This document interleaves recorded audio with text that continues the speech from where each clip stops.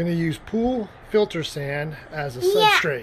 No fun. This is how clean this tank was. I do it. This is putting I do that. half the 50-pound bag in there after cleaning the sand. This is the sand I decided to go with since it was close and pretty inexpensive, and the reviews were pretty good. Yes, you have to do what I want. I do.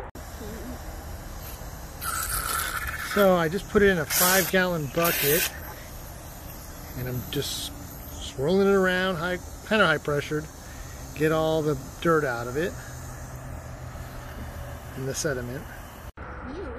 Then, as you see, you just pour it out until the water becomes clearer. It's going to do this a few times. Now we're back to the tank. Going to start pouring it in. Done a little bit. Did a fairly decent job getting the sediment out. Just finished pouring it all in. We'll fast forward to later on, maybe an hour, and see how it looks. Yep. So here's a couple hours later. Not too bad. Definitely have to straighten out the sand. Tell me what you think. Please like, subscribe.